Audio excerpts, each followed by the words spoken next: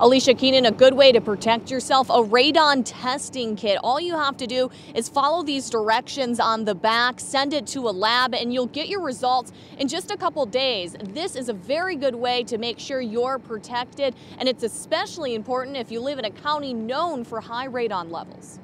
I was aware of radon itself, but I did not know that we had high levels here. Chuck Bachmeyer lives in Livingston County. He says he didn't know Livingston County had high levels of radon. This map from the county health department shows where the levels are high. Around 40% of homes have high radon levels. With an addition planned for Bachmeyer's home, he decided to get a radon test. Two of my boys will live down there. That'll be their bedrooms, so I want to make sure that they're not getting radon or anything like that while they're down there. We see a lot of levels that are higher commonly in Livingston and Washtenaw County areas. Home Inspector Tyler Lenling says the main areas to be tested should be in the basement. Look for cracks and around sump pumps where radon can rise out of the ground into the home. Commonly, Michigan currently has about 25% of the homes tested have radon gas levels greater than 4 picocuries per liter of air. Anything greater than 4 picocuries is harmful, according to the Environmental Protection Agency. If your self-test kit is high, you can call an expert to get a long-term test. If that also comes back high, you may want to consider a mitigation system in your home to fan out any radon. The gases are drawn to the outside through a fan unit that runs 24/7, 365 days a year.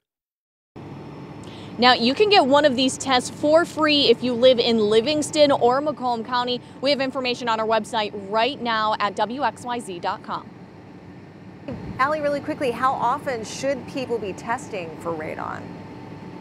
Well, according to the expert that we spoke with, every 6 months if you don't have a mitigation system. If you do have a mitigation system, you're going to want to go ahead and test that and make sure it's working about every year or so. And now is the perfect time to test, January, because all the doors are closed, so it's going to give you the most accurate reading. So important to keep your family safe. Thank you for that live update, Allie.